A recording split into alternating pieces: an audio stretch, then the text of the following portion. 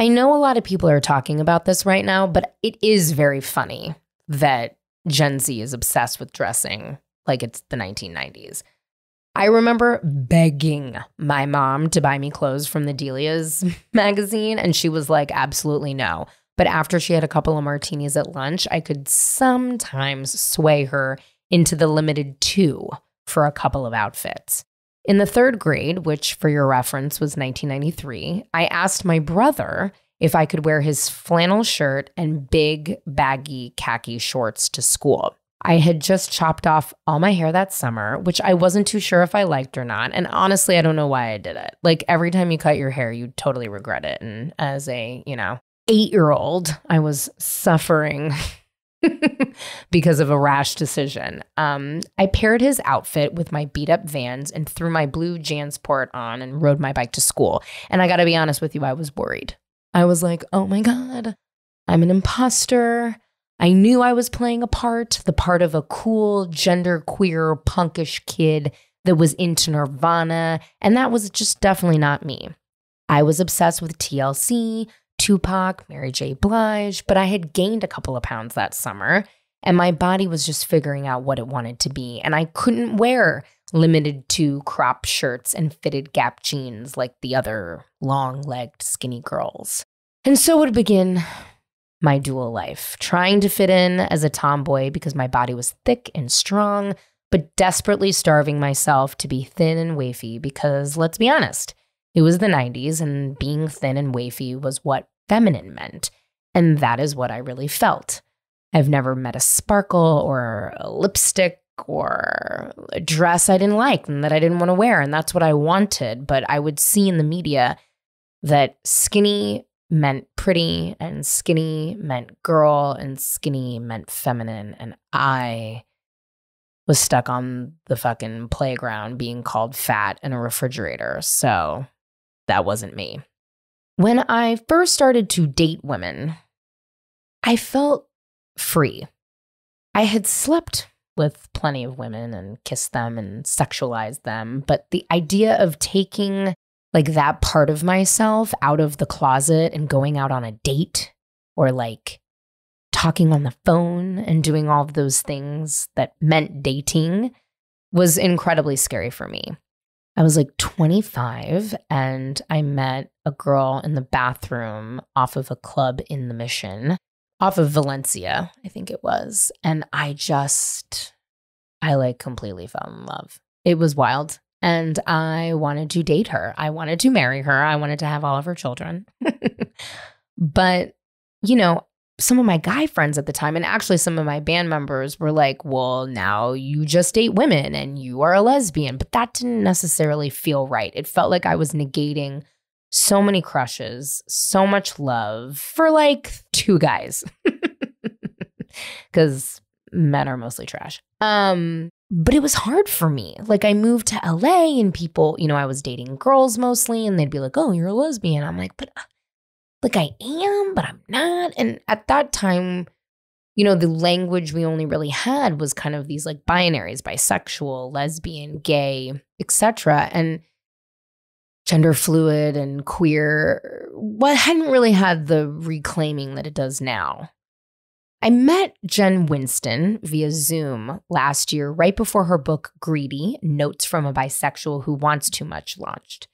I was so intrigued, but if I'm being honest, I was incredibly envious because she wrote such a personal and honest and really an incredible book that demonstrated the bisexual experience. I haven't really met many folks that identify with being bisexual for long periods of time. Like me trying grunge for a day, being bisexual has been portrayed in the media as a crossover drug and a gay addiction, or something you did at Smith College for a semester, and that was it. It's never been like a lifetime identity or a badge of honor. It's like, a quick pit stop versus a long journey. And I love Jen. I loved that she felt so proud to be bisexual and that she really wanted to explore it. And I really liked her. So we kept in contact and she's since moved to Los Angeles with her fiance. And I wanted to catch up with her about life after her incredible book and what it's like to be a bicon. Do you feel any different as a bisexual now that you're engaged? I don't know. It's nice. I'm excited. I have never really been like that excited to plan a wedding. I've been excited to like buy a wedding dress specifically. And I am very excited to do that. But I recently went to one of my best friend's weddings and it was wonderful, or my best friend's wedding.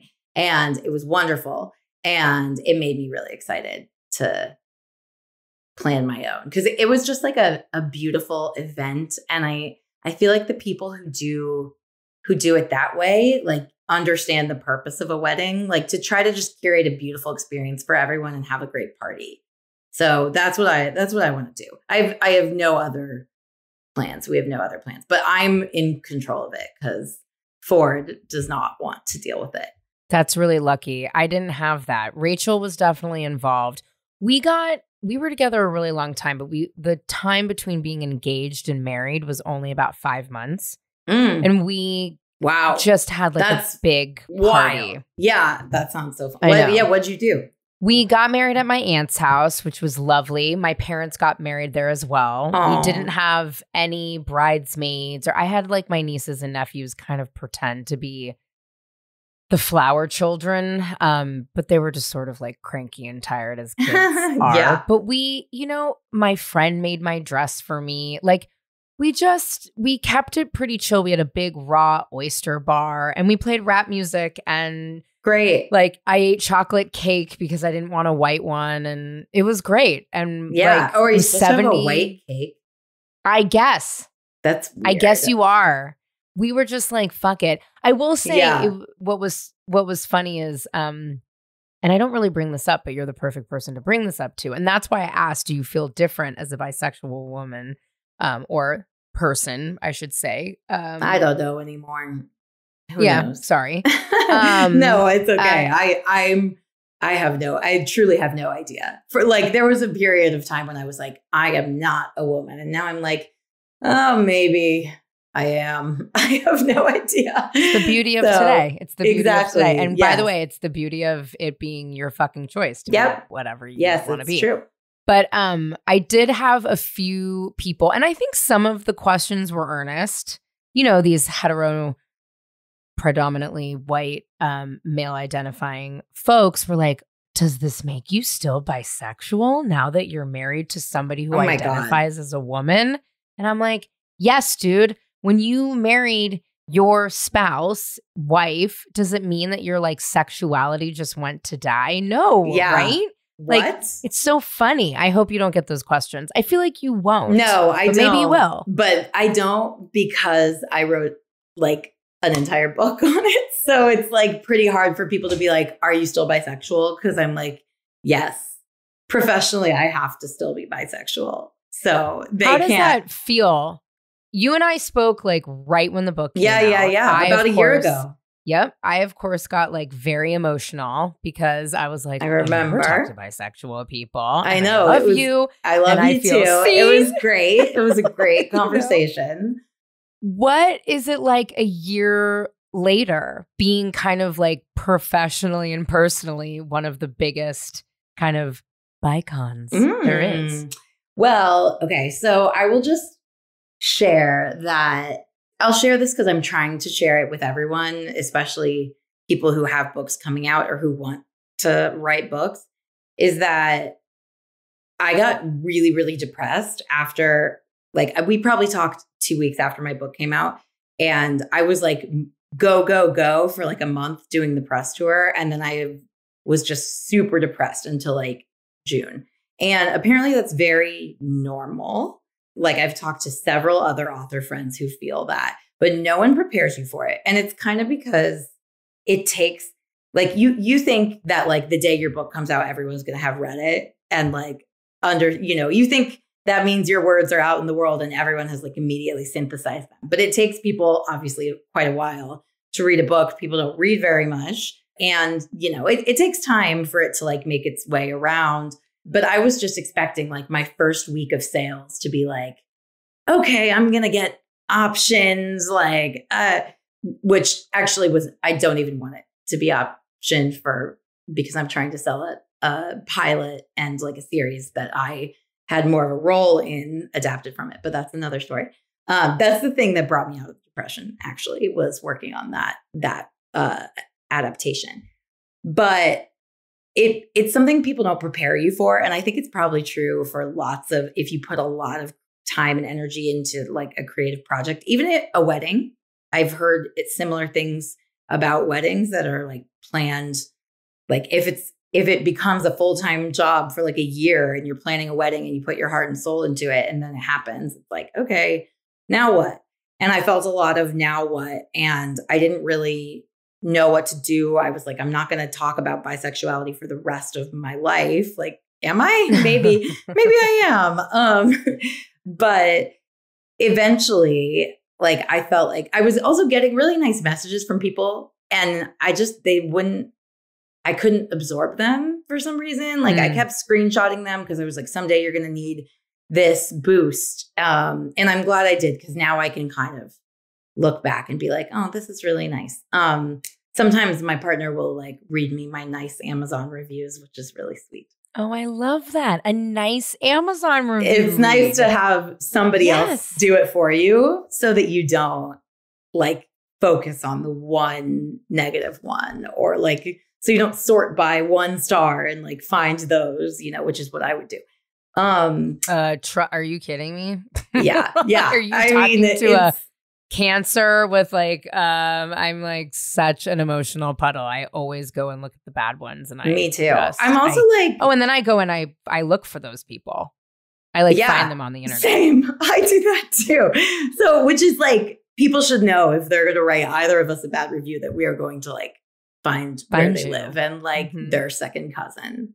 But recently I had a moment that made me, it was like the moment I was expecting when the book first came out on Bi Visibility Day this year. I was approached by this organization in San Francisco called the Optimist Collective.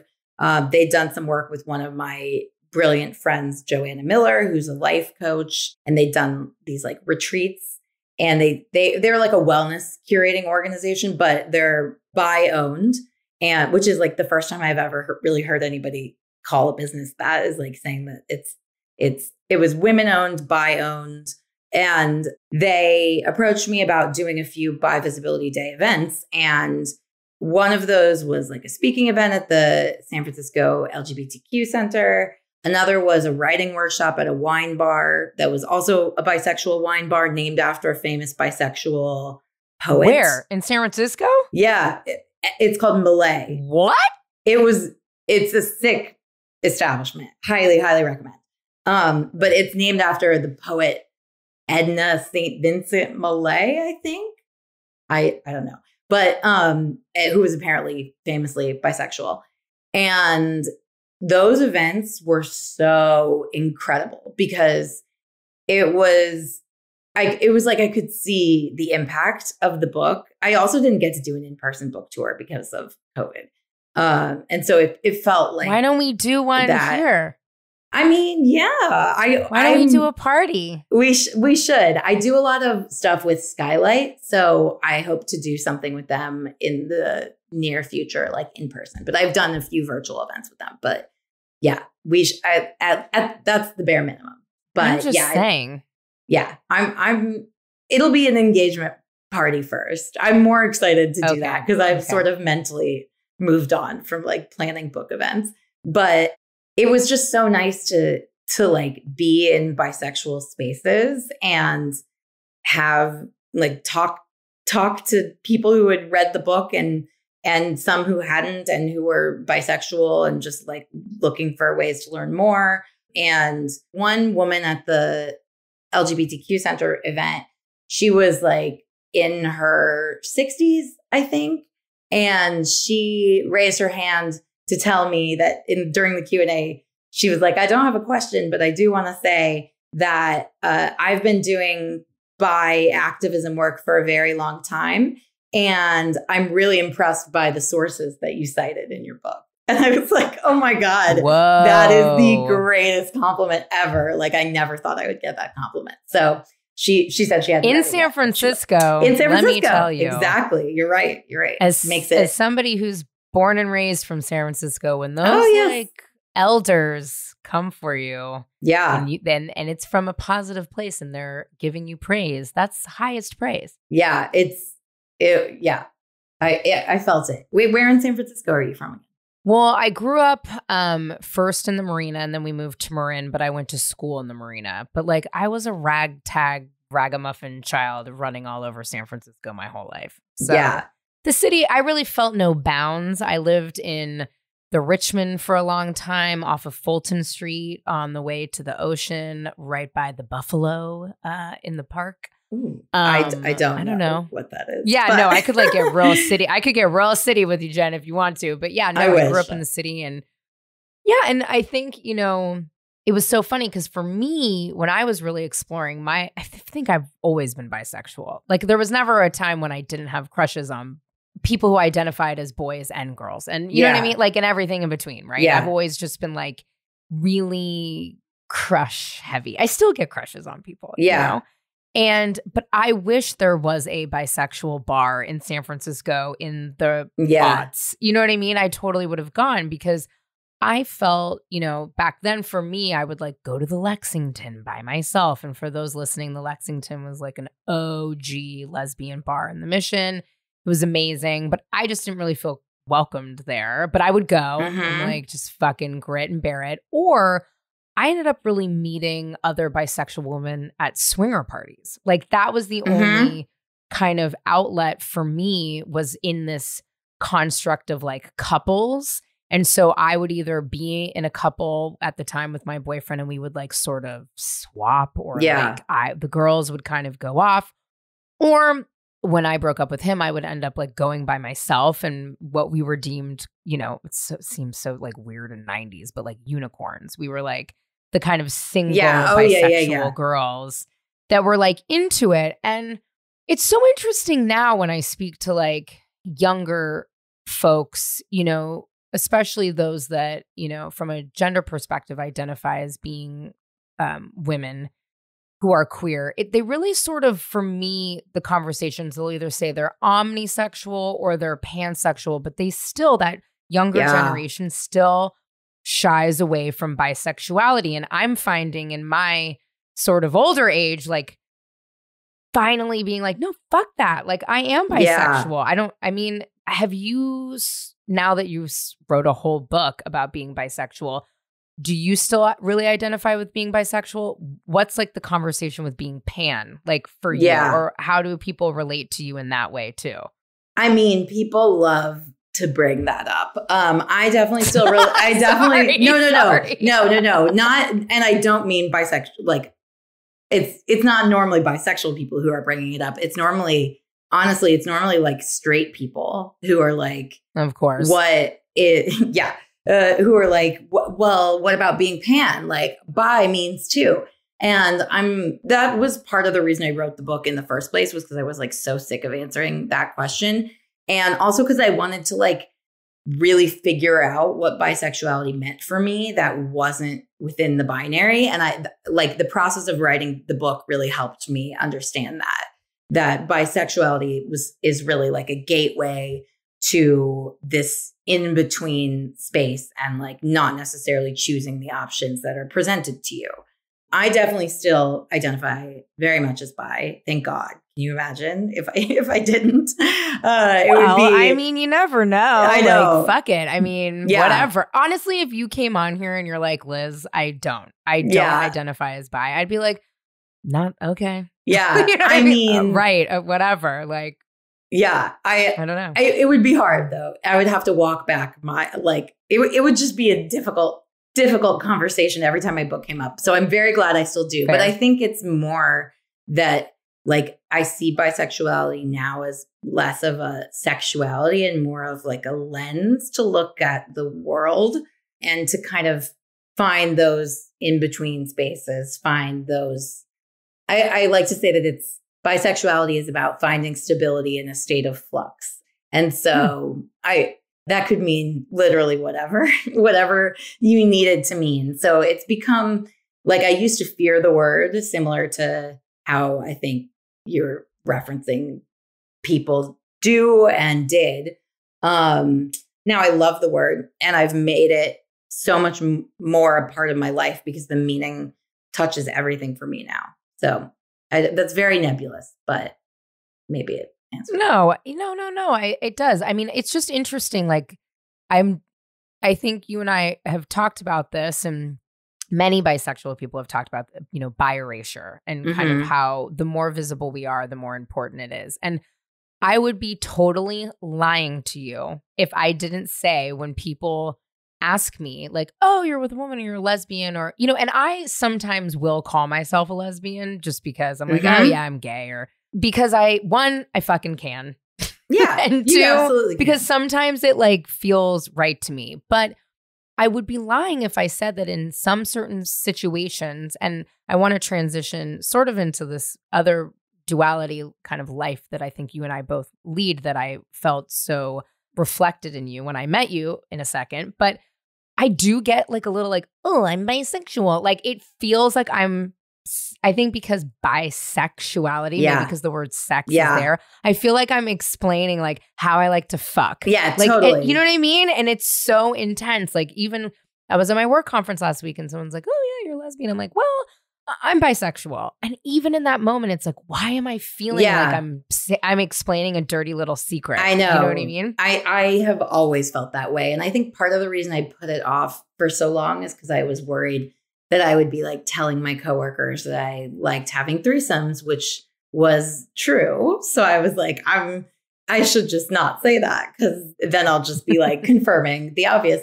So yeah, I have a feeling that a lot of it has to do with the term sex being in the word. A lot of it also just has to do with the fact that we see it as a behavior rather than an identity. When bisexuality is shown on TV or in movies, it's often performed. It's not like people will come out as bisexual or like say that they're bi. Instead, you'll see someone like hook up with someone of one gender and then like cheat on them with someone from another gender, usually. Totally. And then you're like supposed to infer like, oh, that person's bisexual. But because they don't use the word bisexuality, all we get from that is seeing the behavior associated with bisexuality. So then the whole thing becomes about sex. And then by the same coin, if you haven't like had done that behavior yet, which I hadn't, I didn't feel like I deserved to call myself bisexual. So right, I remember that in your book. Yeah.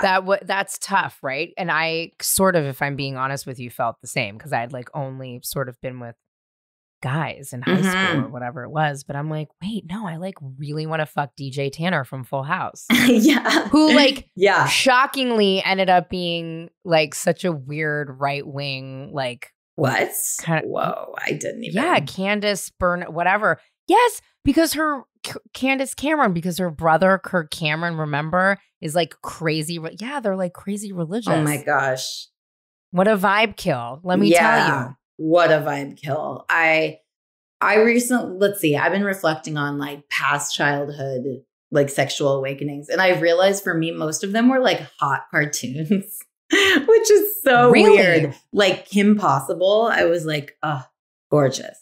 Kim Possible? How old are you? I guess I was like, let's see, when did that show come out? I'm 34. So I was like, okay, so I'm a couple years. So you were going into high school as I was going out of high school. Yeah, but I was still too old to be saying. Okay, that makes more sense. Yeah. You know I love anything with high quality CBD in it, and I recently tried PlantWise Relax and Rest to help with some of my sleep issues after a friend told me she's been getting the best sleep of her life after using it for a month. It has really effective natural ingredients that don't knock you out or make you feel groggy in the morning. I love it. Gets me the best night's sleep I've ever had. Go to getplantwise.com and use code LISTENTOLiz20 for 20% off.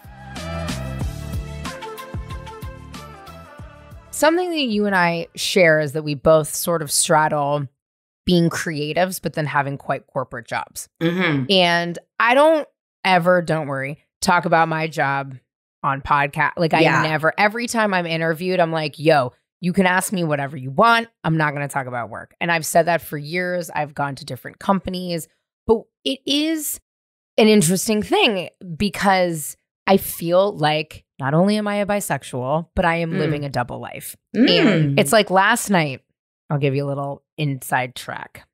I took these clients out to a Clippers game. And I'm sitting there with like 26-year-old media planners. We're chatting. And they just think I'm like a loser.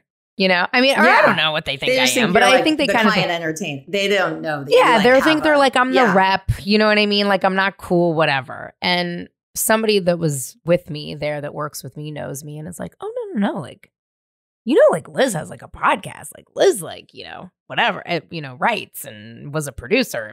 And they all look at me kind of crazy eyed. And I think, and I kind of then, when I'm at my own work, have to be like, well, you know, I have a podcast. And then when I am in my weird podcasting space, I have to be like, well, you know, I have this like insane corporate job, which is why I can't make fucking TikToks all day. Yeah. Do you feel that way too? Is that the same? Do you feel like literally. You're like bisexual, bi working, bi creator all the time? Well, I'm actually really glad you brought that up. So at the Optimist Collective events, I guess they often start like as part of the Optimist Collective's approach, they start events with a question and they have people like talk about the question with each other. And so I got to come up with the questions for each of our events. And so for one of them, we had the question be like, think about which labels you have in your life that have been useful to you. Obviously, it's like seeding the idea of like bisexual is a useful label for me, but it could also be like rebel or like Libra. That one's another one useful to me.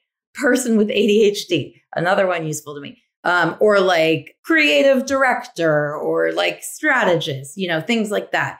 And then our other question was, this was in the writing workshop. So they got to write about it. And it was like, discuss like a binary, like a place in your life when you straddle two worlds. And that was one of the examples given was like corporate versus creative or something like that.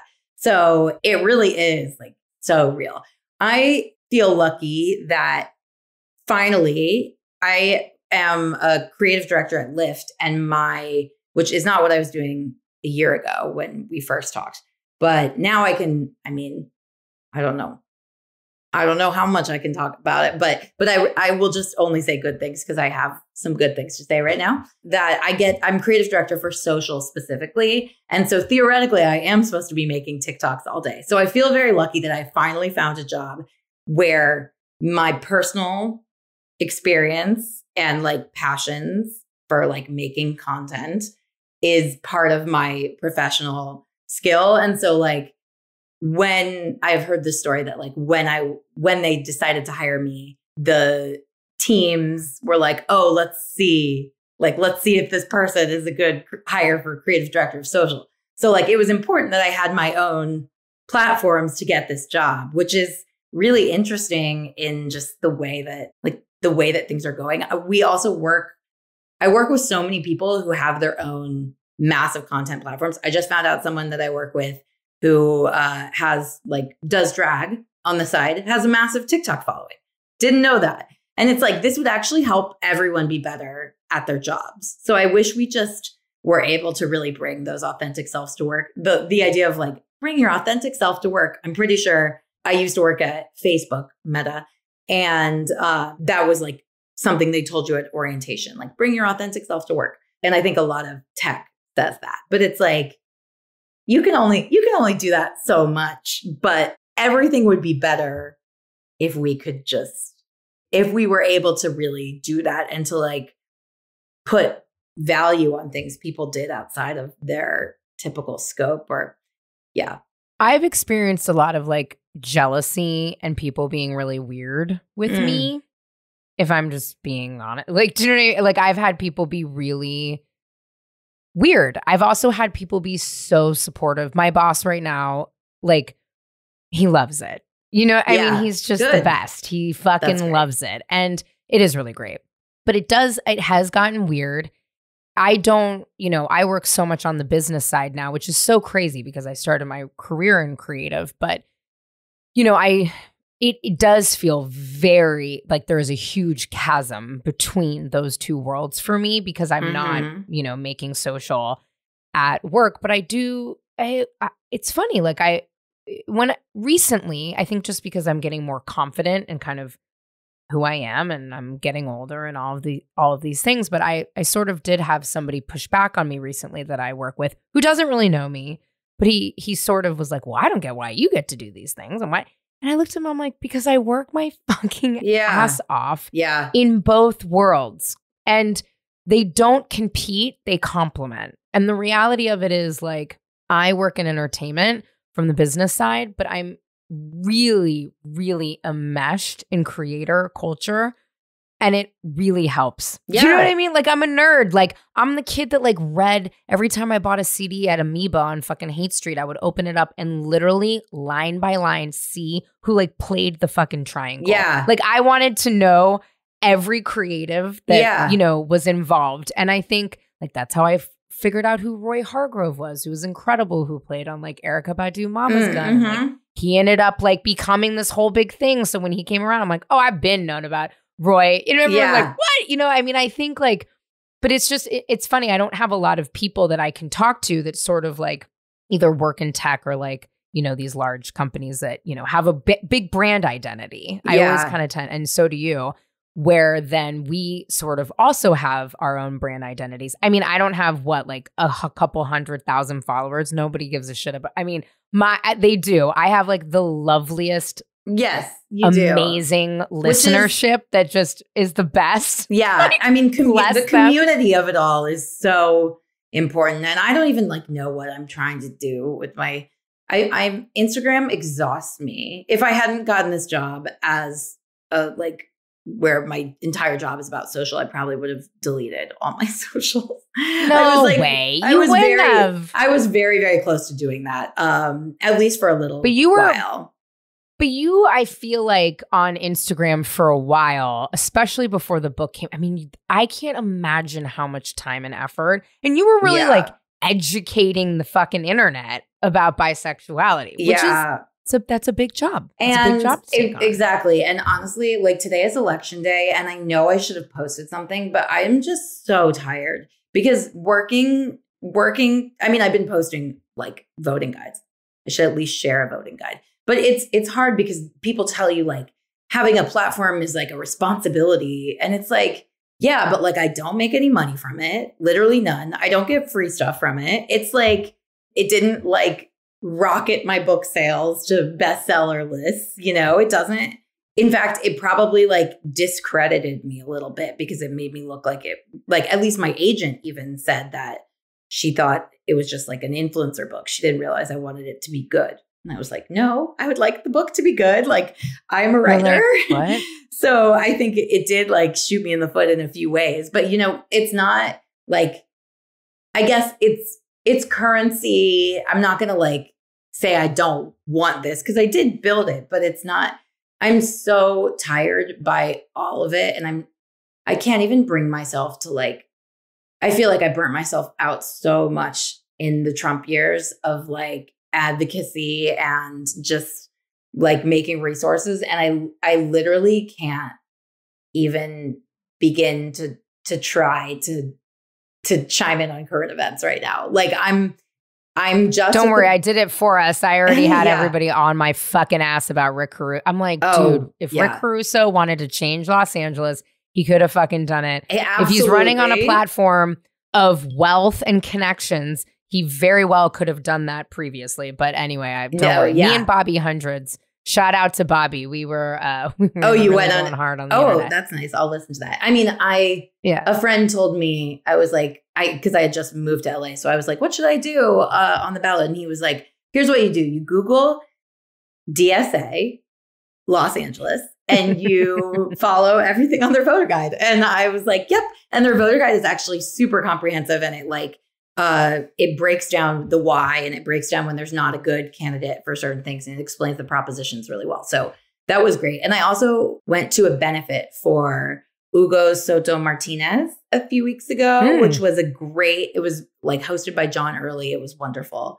And I learned a lot about city council in California. I guess I am this is energizing me a little bit. Yeah, I was gonna say you sound like you're doing a little something. Well, something over there. but it makes me feel so much better to like have real conversations in the real world about it than to make content about it, which is what I was doing from 2016 to 2020. There's like I look back at some of the stuff that I made. Like I made several anti-racism resources, like specifically for other white people that were valuable resources. Like I've heard from many people that they were valuable, that they like helped take work away from Black people doing this education, especially during like June of 2020. But I look back at them and I'm like, this is like disgusting that I thought that I needed to make this. And it's very hard to navigate because I know it was meaningful and I know there was impact, but I'm like, to even consider chiming in on those conversations now, other than like amplifying voices, is like wild. Like, I can't even believe that I did that. But I'm trying to learn what makes me want to write and what makes me inspired. Because it's not very many things, but having a lot of feelings is one thing when I'm feeling a lot. And then another is when I've learned something new. And I think I was just learning so much at such a rapid rate between like 2016 and 2020. And I was posting all about it. And I mean, that's kind of what my book is about, is that process of unlearning. But it's just like a different internet and an exhausted world. And so yeah, it's a very different internet. It's a different internet than when you and I met a year ago. Yeah, it's a different internet than. I mean, I guess I would say this: like, at least you tried to move the conversation forward. Yeah, and I can't fault anyone for learning. I think. Like, listen, I don't always say the right things about queer culture. People come to me, just like I'm sure they come to you, as if we're some like fucking encyclopedia on what we're supposed to do and what we're supposed to say. And I don't always say the right things. And, you know, I like horrifically, I didn't know. I misgendered someone that I hadn't seen before the pandemic. And I didn't know that they had started their transition. And very quickly, I'm like, I am so sorry. I mean, we were on the phone, so it was like, you know, I just didn't know. Yeah. You know what I mean? And I was corrected, noted, moved on. And I'm like, shit, you know, like I probably could have avoided that by simply checking in and saying like, you know, are your pronouns different? You know, or what pronouns even would you though prefer me to use? I mean, I don't know, you know? Yeah, I think that's like, obviously that's like what we should be doing. But it's really hard. And I don't know why it's so hard. Like, especially when we spend so much time in those like corporate cis normative spaces, which like almost every space, I guess, is cis normative. And unfortunately, it's like really difficult. Like I told myself when I started at Lyft, I would say my pronouns in every meeting. I don't think I've done that like since I started in May. And there's not even a way, like on Zoom, I can put my pronouns, but like on Google Meet, you can't. And so it's these stupid like tech things. And it's just like, we can shoulder that burden individually. Yes. And like, I mean, it's good that your friend corrected you and that you apologized and moved on. I've like heard that's the right thing to do. But it's also like, there's such a bigger problem of just like, how do we make those conversations less awkward? I have a problem where I only bring up pronouns when I think that someone is like visually presenting as androgynous. Like, well, no, that's what I mean. We were on the phone, right? And so, and that in and of itself, right? Like, I have a friend, Mav Viola, who's a hysterical lesbian comedian, and everybody should go listen to her. I'll try to get her on the show, but she is super androgynous looking. And when I first met her, I'm like, what are your pronouns? They, right? And I think I had read in like a press thing that it was they. And she's like, no, it's she, her. You're only asking me this because I have short fucking hair and I'm wearing a t-shirt. No one asks you what your pronouns are. And I'm like, you know what? Fair enough. It's true. It's true. And so I try to catch myself, but it like, I mean, like my partner uses he and they pronouns. So like theoretically, it should be top of mind for me. to like pronouns in general. I use she, her, and they, them pronouns. Like it should be part of my life. But because it's so easy for me to be read as she, her, and that doesn't like rub me the wrong way. Yeah, I just like, I give in. And for so long, I feel like I was actually fighting the good fight. But now I'm just so tired. And so I'm just like, can the people in power just fix things, please? Can everybody vote down the DSA working families line in New York, etc.? Because it's too much for anyone's shoulder individually. And also it's like, there's very much an ego thing involved. And at least there was for me in thinking that I could be the one to like have an impact. That doesn't mean the work wasn't valuable, but so those are the things I've been processing offline. And got it. Yeah. Yeah. Hard to process online. Mm-hmm. One final question. What's the best thing about being bisexual? I wonder if it's the same thing. I've never been asked that, so I'm going to ask you that. I don't know. Limitless potential, I guess. The world is your oyster. Yeah. I feel like in my head, I'm saying like bisexual, no rules, but it's sort of is like, yeah, I feel like, yeah, you get to create the world for yourself. Like you get to make your own decisions based on what feels right, as opposed to what you think you're supposed to be doing. If I won the lottery, I know exactly what I would do with it. I would take the money as a whole immediately, which after taxes is like 40 to 50%. I would fix this house, pay the mortgage, put a shit ton of it in my 401k, and I would write. And I would see if I like had to have a full-time job, even though I like my job, but like I'd want a little break. But I would write. I would just write. I would write books. I would write articles. I would do this podcast. But writing is something that has always been such a solace for me. And I am so inspired talking to Jen. Listen, I like get it. You like put something out there and you don't know what's going to happen with it. And I really appreciate her honesty about kind of feeling like a little depression and a little bit of a loss after the book comes out. But I'm so in awe of how much courage it takes to talk about your life in a book and put it out there and still maintain this corporate job. Like, honestly, Jen to me is a fucking hero.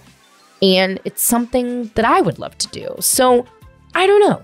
Like, I don't know if I'm going to win the lottery. I don't know if I'm ever going to stop distracting myself, because I've started and I've stopped a million times writing this book, sort of about my life and my journey and all the crazy shit that's happened to me. And I think this podcast is something that I started in hopes to kind of bring myself back to writing again. But thank you, Jen. You've inspired me. I'm excited that I can look up to you and hopefully be reinvigorated. And I think there can be 2 books about being bisexual, right?